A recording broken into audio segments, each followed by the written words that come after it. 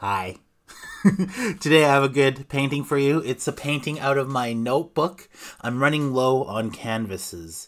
So I get into these spurts where I paint a lot, and then I just run out of surfaces to paint on.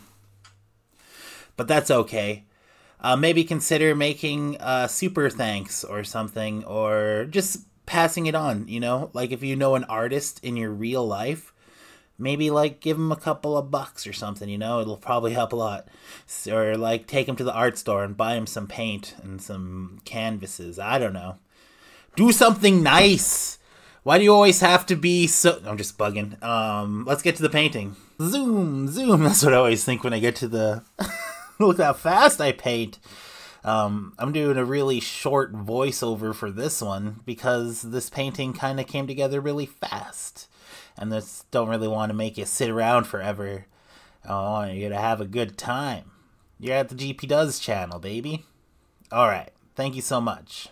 I'm always so grateful. I'm just so thankful. Thank you. One of my newest paintings has a lot of views, and it's the one where I put a lot of detail in the background. So for this, I decided to do no background. Just like a little bit of a floor. And that's it. Just a cat. Simplicity is best sometimes.